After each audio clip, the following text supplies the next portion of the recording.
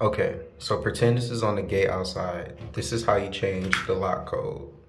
So first you have to put in the current code and unlock it. This is gonna be hard with one hand. So the current code lets you open it, right? Now go to here. You see this pin?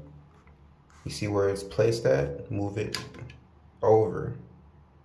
You can also hold it while you're doing this to make sure you do it correctly and there's no issues and you don't change the code and then it changes without you knowing what the new code is. So just put it over into the next position and hold it, and then you can change while you're holding it the code.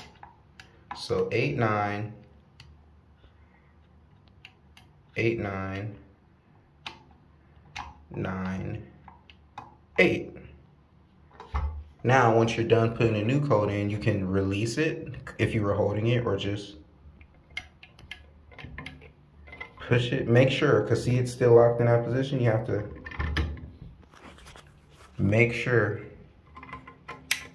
it gets pushed back into the right here. You see how it changed? Now, 8998 is the new code.